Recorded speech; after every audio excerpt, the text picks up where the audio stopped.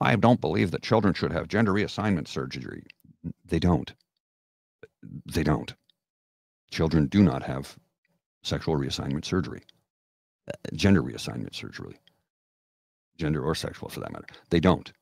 Children don't get that. And you got to remember there's a lot of counseling that takes place before a person is even allowed to get the surgery to begin with. Wow. Some days I just can't with this guy, you know.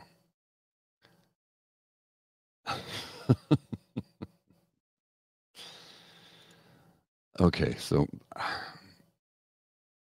this is from an individual 1+110 on the Twitter. I don't hate Polyev, and I certainly don't want to have relations with him. It's just that his whole platform is based on this weird idea that Canadians should not only stop caring for our planet, but also for each other.